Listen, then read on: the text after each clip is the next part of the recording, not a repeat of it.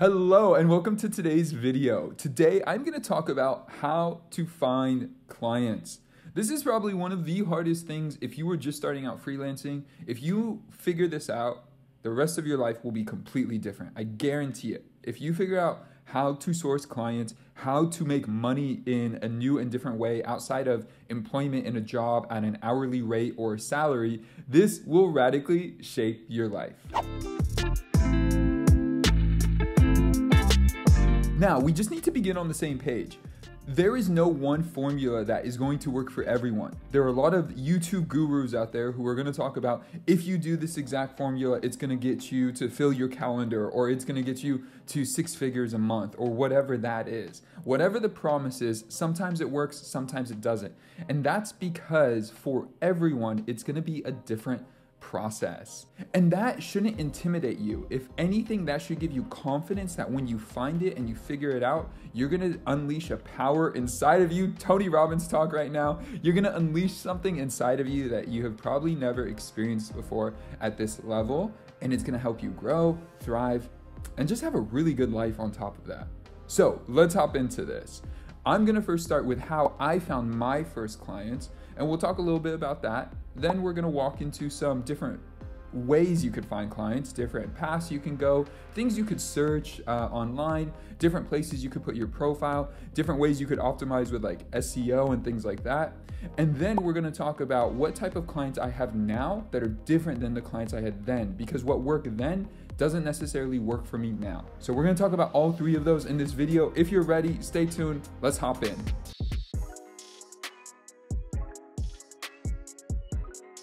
First and foremost, who were my first clients? The first clients that I found with a sustainable, long-term, consistent clientele was through running Google Ads. So as a website designer, I ran Google Ads for people who searched Squarespace website designer. Not Squarespace websites, not Squarespace website design, but what Squarespace website designers or developers, things like that. So I created a Google Ads campaign. I knew how to do that at the time. It's really not that hard. And at this point, I don't know if it's the best because it might be more expensive because there's just more competition. But if that's what you're looking to do and you want to try that, go all in. I give you full reign. Try it. If it works for you, awesome. So I set that up, and not even a week later, I got my first project.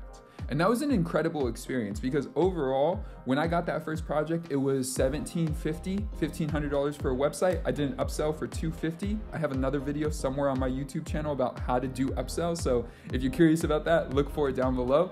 But I did the project, I did the upsell, I sold the project, I did the upsell, and that experience changed my life.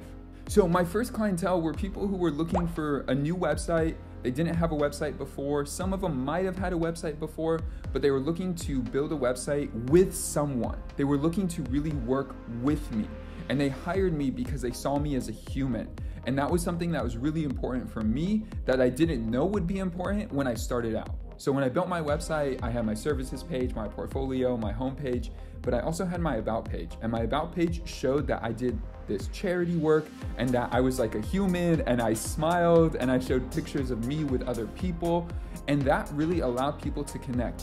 There were so many phone calls that when I got on the call with the client, one of the first things they said is, I chose you because what you do or who you are, or the charity work you do, or the fact that you are a human, not a business.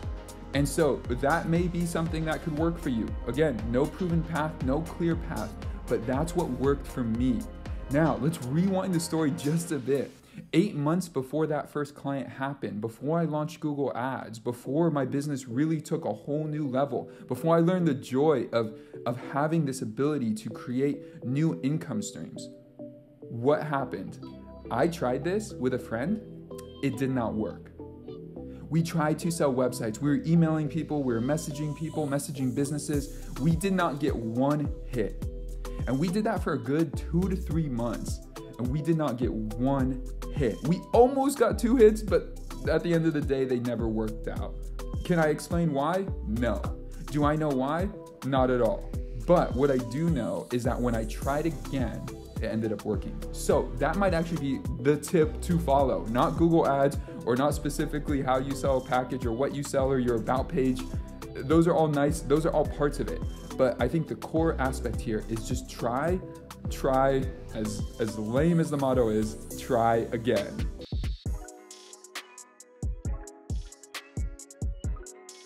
Now, let's list off a bunch of resources that you can use if you're looking for clients.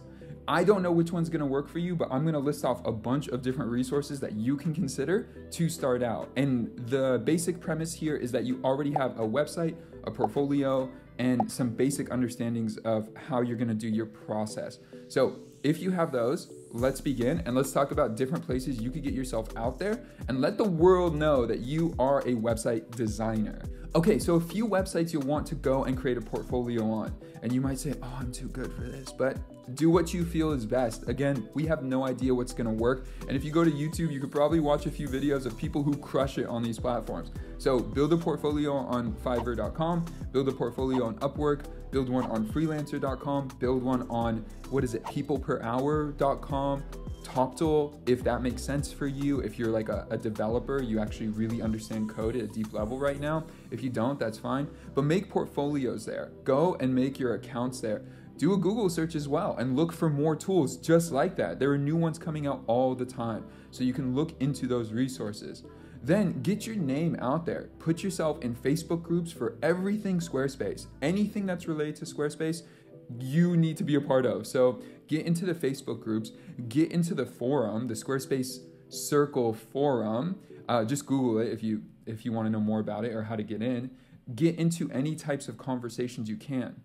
Following, you want to publish this and post this on your social media. You want to get this out to everyone.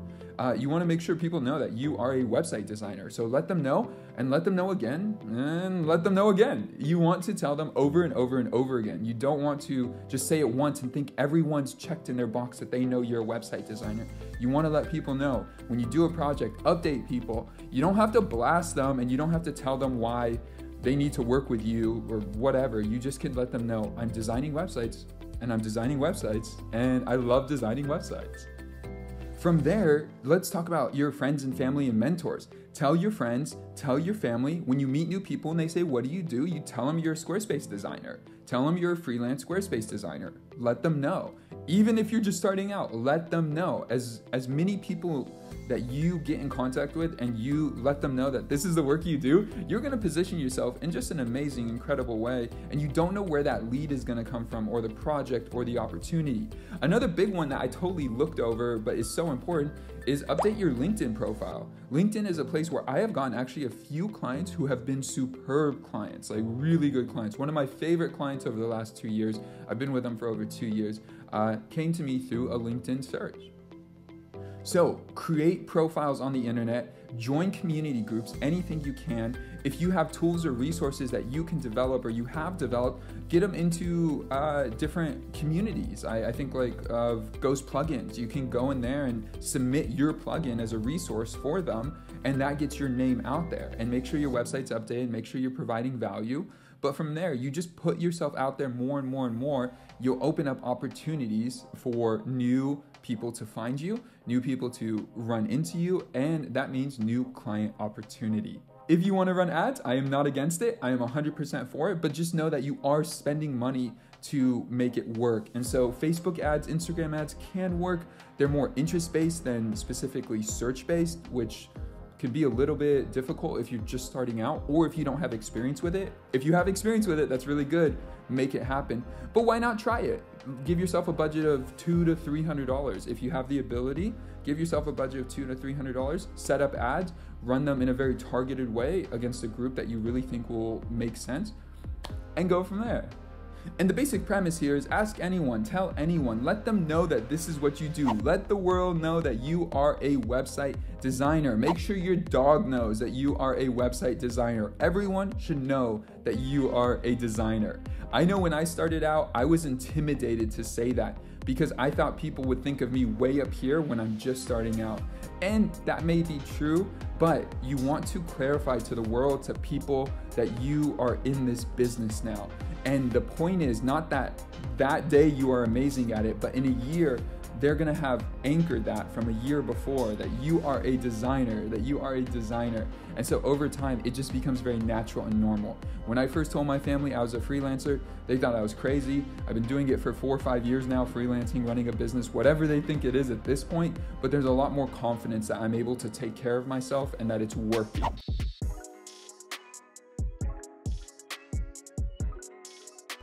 All right, so this third part, how has my client base changed over time? The one thing would be is I just really don't work with smaller projects anymore.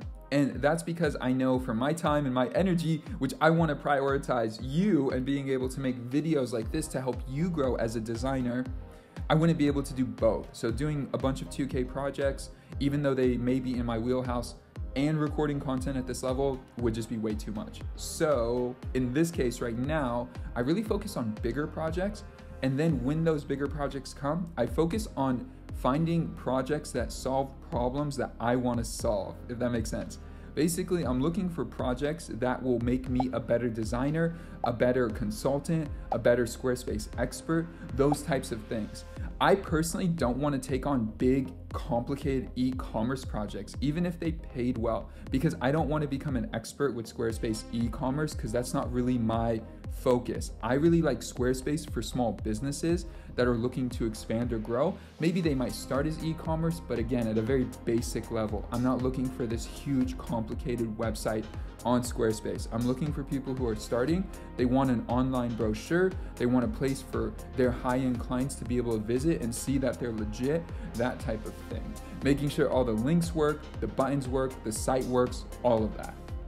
So it's not 100% about a dollar amount. It may sound like that, but the dollar amount is often reflective of the level of need for the client and what they're looking for and how invested they are in the project. So that's typically what I look for. But when I start out, I would basically take anything.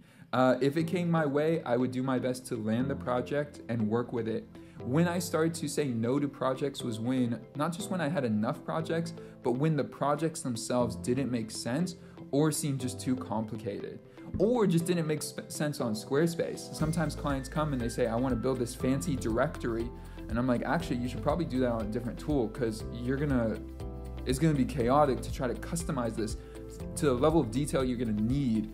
It just doesn't make sense. So go use a different tool. But for now, I'd recommend working with that designer or that developer who could help you with that tool.